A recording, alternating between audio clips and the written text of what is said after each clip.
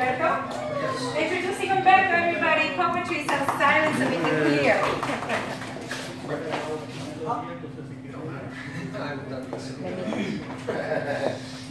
How you folks doing this afternoon? Thanks a lot to Carmen for having me out at the shop for this event. Appreciate it. I haven't recited in a while, but I'm from the Washington, D.C. area. I used to run an art poetry coalition up there where we had like annual gatherings. I've had some of my work published. I've had some of my artwork in galleries. There's some of my pieces up there on the table right before you enter. Anyhow, I'm just going to recite some pieces for you that I've written over the years. First one I'm starting is one I wrote back in 2004 during that presidential campaign, which now seems to be more effective today than it was back then. The piece is called Campaign. The elephant stomps the donkey.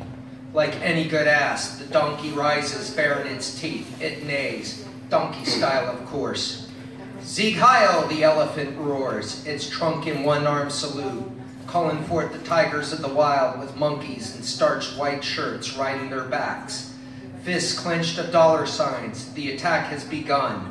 Rolling in the dirt, slinging the mud. Who shall claim the aces high of the airwaves?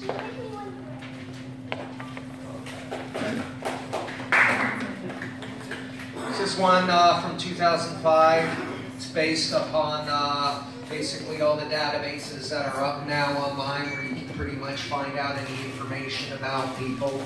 It's called The Mark of Cain. The Mark of Cain. Accessible via database online, like a colony of ants transmitting transgressions through megabytes, sins of the past exposed.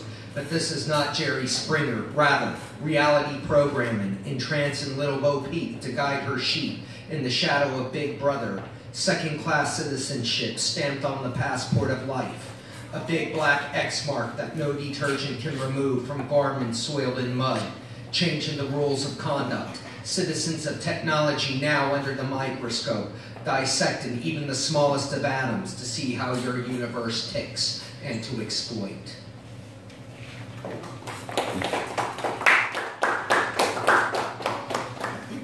This is from 2003.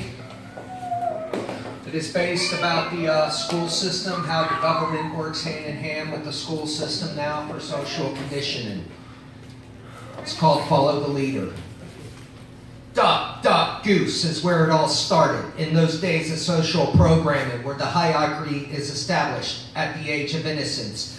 Government agents separate the flock, interrogative questions with number 2 pencils hold your future by the throat. This is where the leaders and followers are established. This is where your lot in life begins, a pecking order that will forever shadow you in a straight line behind the chosen.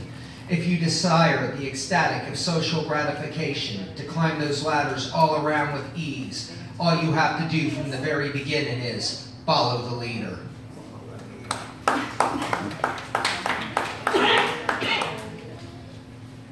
These are a couple of poetry exercises I did in workshops online when I was first learning how to write. The first one is called Silence Is. Emptiness, an ever-hollow void of landscapes unfiltered into canyons of noiseless sound that only the deaf can hear.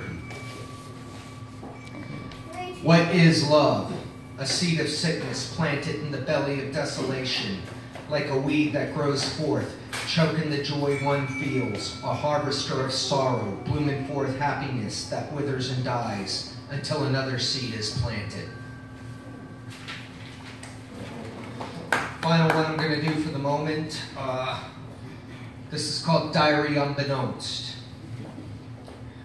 Looking back at the pages, I see pictures that tell tales of events gone past. The current reel now in play, realizing my soul lies naked on the beach, alone drawn circles in the sand.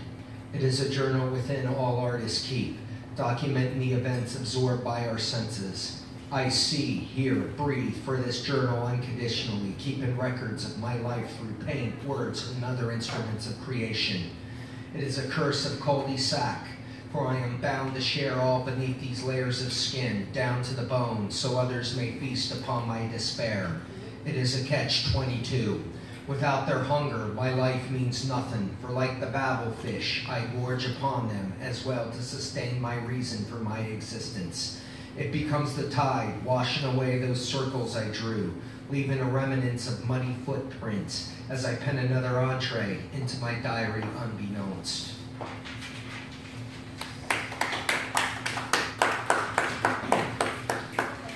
Last one for now. This was the very first piece I ever wrote back when I was 18 years old.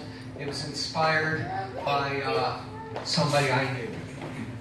It was called Ode to a Vegetable Man.